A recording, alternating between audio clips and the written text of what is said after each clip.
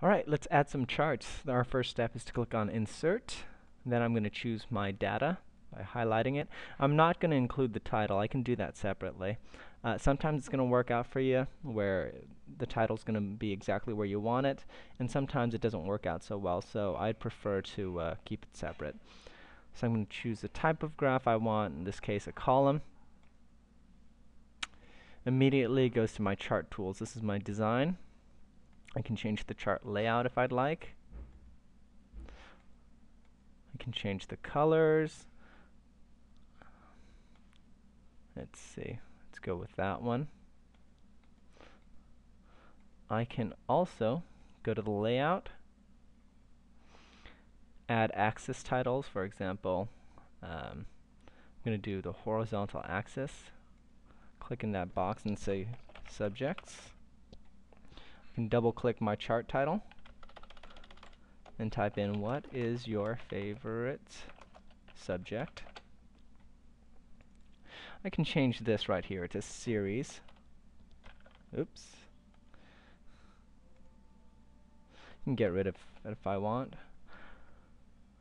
So back to the layout, I can add the numbers on top of the chart if I'd like. Right here, it's centered, inside, and I can also have more options to choose from. So I can put the category name right next to it as well and have it separated either by space or by a new line. So it's really up to you.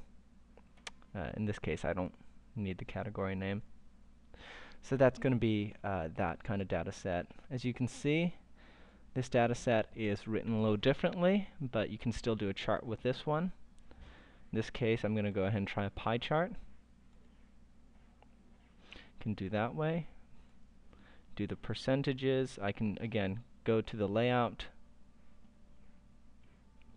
change the chart title.